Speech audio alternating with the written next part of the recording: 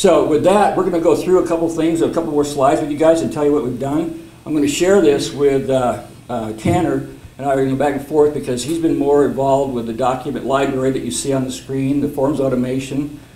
I'm going to talk about the web portal integration, which I think you're going to find exciting, actually.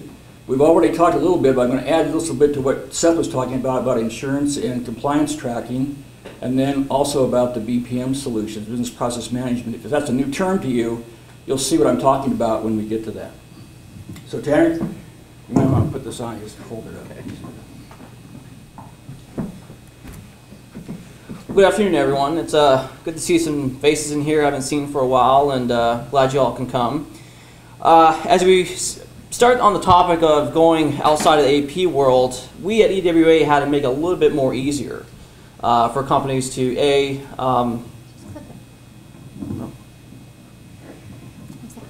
how's this? There we go.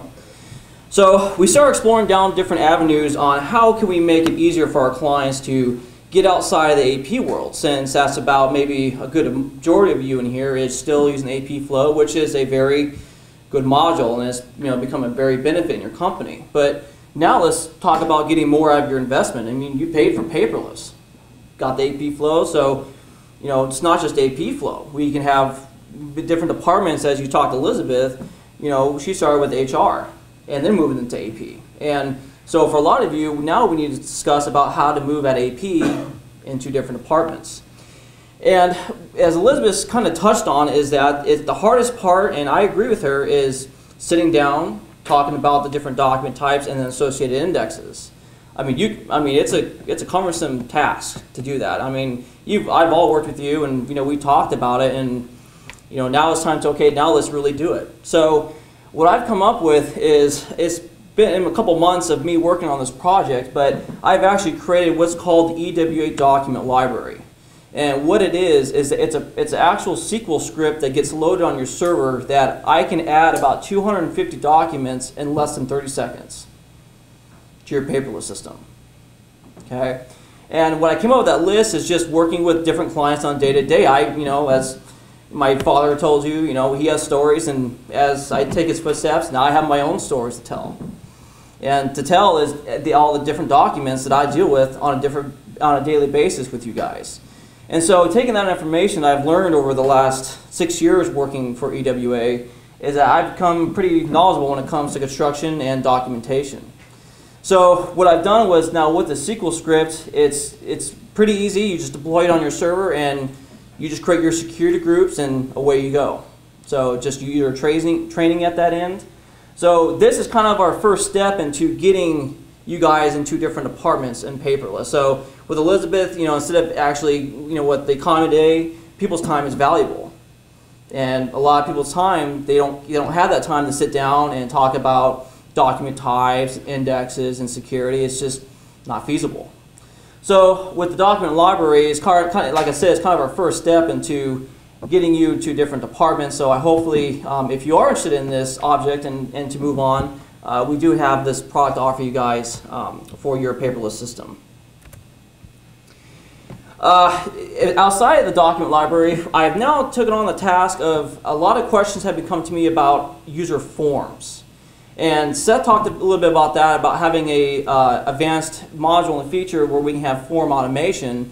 But I've kind of already taken the step because it's been a pretty hot topic for a lot of our clients, is to how to get some forms and make forms a little bit more automated in the paperless system. Because today, a lot of your forms is pretty much done outside of paperless. You got the whole routing, you got the approval, maybe it lost, you don't know who has the form.